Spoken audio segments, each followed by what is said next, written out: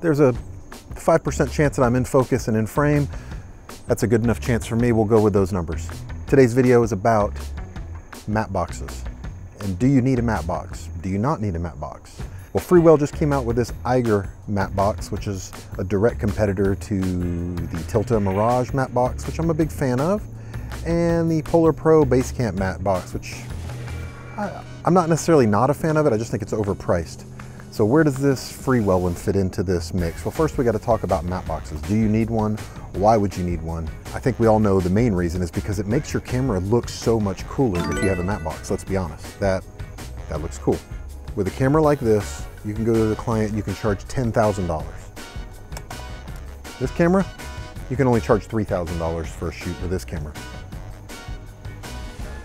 Facts, those are facts right there.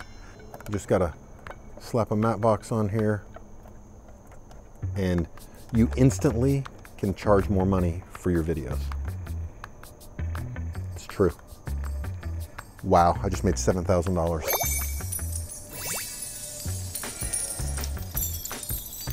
Most important reason to get a matte box. That's reason number one. But reasons aside from that, a matte box, what it does is it controls light from hitting your lens. So for example, if light's coming in and hitting your lens, it's going to create unwanted flares, you're going to lose contrast. You use your matte box kind of like a little shade. You know, this is a shade. It keeps the stray light from hitting where you don't want it to hit, but you can still shoot and have a subject backlit and kind of use this as sort of an eyebrow or a flag, if you will. So that's one reason why you would use a matte box, to kind of keep stray light out of your lens when you're filming directly into the sun. That's reason number one. And that alone is why people have used matte boxes most of the time. People use a variable ND filter, which kind of brings us to our next problem. If you're using a matte box like this and you have a screw-on ND filter, there's no way to be able to adjust your ND filter that's in there. You can't do it. So, and everybody's come up with their own solution or version to that, is this right here. You get, oh, look at this, it's a variable ND filter that's proprietary, and it goes right here into the matte box, right here, just like so. Boom, we're in. Now we've got this little knob job, well, whatever. And we've got a 1 to 5 stop ND filter built into our matte box. We keep the stray light out and we can control exposure with an ND while still keeping our lens wide open if that's what we want to do. All right, so it's all magnetic, right? So this is your 1 to 5 stop ND. This is a circular polarizer. That's how you make a variable ND. So you can just use this alone and you'd have a polarizer. So now you've got the stray light, you've got a polarizer, you slap your 1 to 5 stop ND right here, and it's magnetic. Let me just line it up correctly so it fits in there nicely. Boom, magnet, it's on there. Now I've got a variable ND. You can also, let me swing this around here where you can maybe see it. So in here, this is magnetic as well. Let me just show you. Let's say you want a mist filter. So this is Freewell's 1/4 snow mist filter. It's done. It's on, magnetic, it's not going anywhere. Now you put this guy right here behind it. You've got an ND, you've got a mist filter. So what makes this different than the other ones? Well, price is a big difference. Get that down there. Price is a big difference. The Polar Pro still is way more expensive. I don't know the exact price of this one. It comes with different kits on how you want it. You can just get the matte box, you get the matte box with the ND, you can get it with the mist filter. You have a lot of options kit-wise. This is still cheaper than the Polar Pro, even as a kit. And I believe, don't quote me on this, but it's a little bit more expensive than the Tilta Mirage, which it kind of falls somewhere in the middle. I'd say quality-wise, it's going to be right up there. They're all pretty good quality. I still think it's a matter of preference. I like Freewell filters. I've had really good luck with them. All of my screw-on ND filters are Freewell, and I like them a lot. They're really good filters. Okay, next thing you may wonder about this guy is, will it fit on my lens? You know, the front of my lens is different. Well, yes, it will.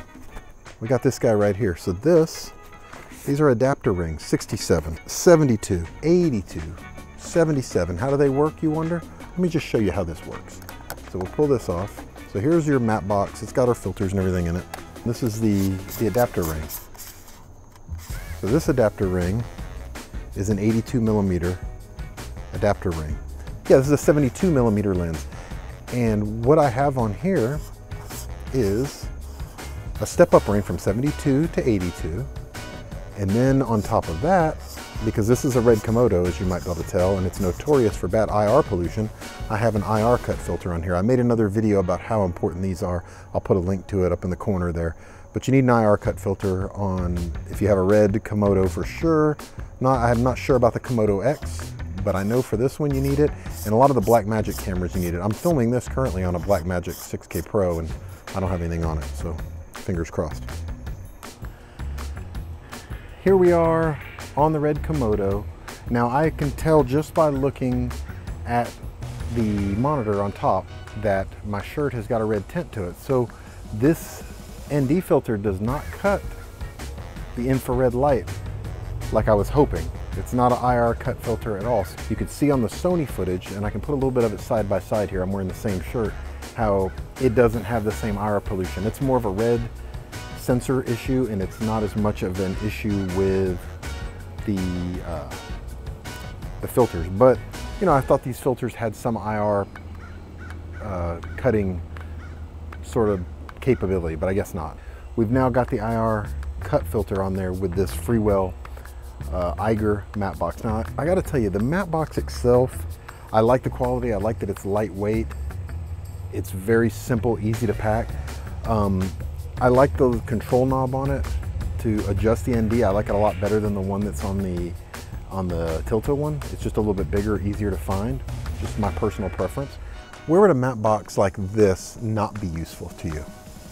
Well, I can tell you, I have seen people who are going with rule number one, which the most important thing is to look cool, and they're using a matte box for that reason only, and it's not really the right tool for the job. So what I've seen them doing is they're at an event that's very run and gun, shooting with a matte box, but they're shooting with primes or with a 70 to 200 and a 16 to 35 of the two lenses, and they're constantly having to take the matte box off, change the step-up ring, switch it back and forth, and filters, and they're doing this at an event, like standing in a corner on a sideline. That is not what a matte box is for. I would say if you're going to stay with one lens and you don't have to switch, you're probably fine with a matte box with your variable ND. If you're someone who's switching constantly lenses, a matte box isn't going to work for you. It's just not the right tool. I would go with the screw-on filters if that was the case. That's just me. Again, this matte box is a very good one. I could say it's very recommended. It's very lightweight. It would work fine on a gimbal. It doesn't add anything, even with the filters. They're all nice, good quality filters, good glass. I have really nothing negative to say about this product. It's very good, it's priced fairly, and it does the job. And it makes your camera look cool. Like a lot cooler, doesn't it? That's really the main reason that you're considering buying a matte box, so. That's all I got for you today. I'm glad I did this. We'll talk to you later. If you like this video, consider hitting the subscribe button. If you didn't like the video, I really do not care.